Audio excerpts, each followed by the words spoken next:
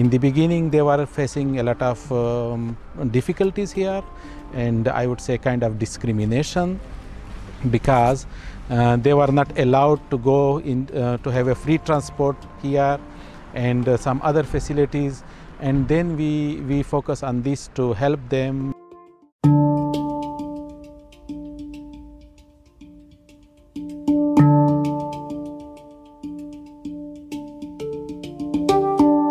We face a lot of like situations, stressful people, women here. I see every day women, they are crying, children are crying, and they are in a very bad situation. So if we are working here, it also have an impact upon our mentality.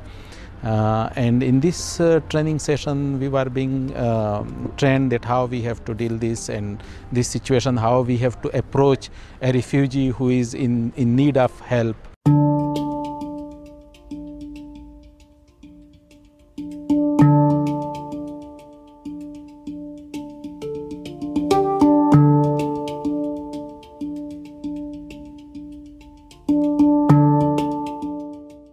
At least to stand with them, to give them somehow company, so that they see that okay, someone is standing by my side. So I think this is something which I see is important to do.